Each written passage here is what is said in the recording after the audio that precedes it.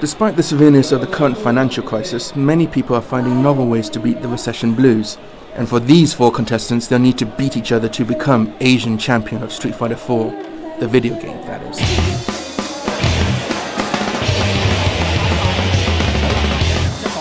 The PS3 Street Fighter 4 event, organized by Sony, pits the 4 Asian finalists against each other in a public showcase of simulated combat, 2 from Hong Kong and the others from Taiwan and South Korea. Developed by Japanese company Capcom, Street Fighter is one of the longest-running video game series, which debuted in 1987. It has become a worldwide phenomenon, spawning dozens of game titles and 2 feature films.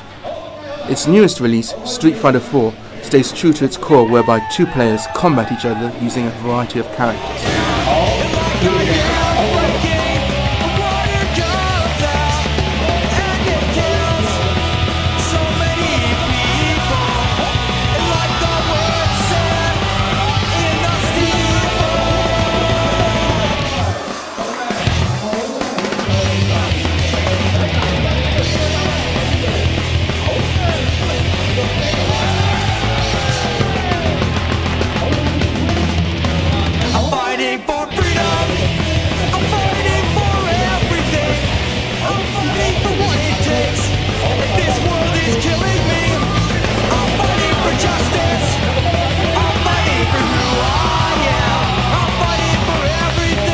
After a series of grueling virtual duels, it was South Korea's Lee Chung-gon that emerged victorious, having beaten Hong Kong's own Hoi-kun Ho.